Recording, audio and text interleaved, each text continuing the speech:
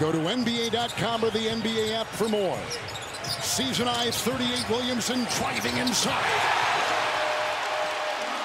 He is getting absolutely to his spot. It's a season high 40 for Zion Williamson. The game is tied. Timeout taken. And it looks like he's hurt. Look like he got hurt on this drive here.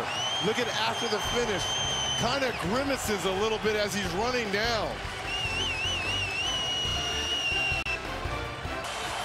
Reggie, we went to break. You thought you saw him grimacing and in pain. Well, he's headed to the locker room. We don't know the extent of the injury, but clearly not happy as he heads to the locker room here.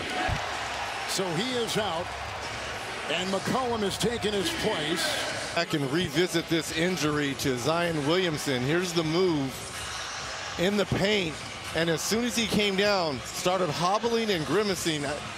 Look, we can't speculate to what it is, but he's pointing to the bench.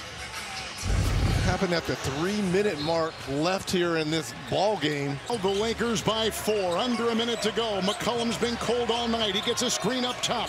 McCollum on the inbound. Vincent will defend, and that's it. The Lakers have won. The Lakers are the 7th seed, and they'll take on the champion Denver Nuggets in the first round in a rematch of last season's Western Conference Finals.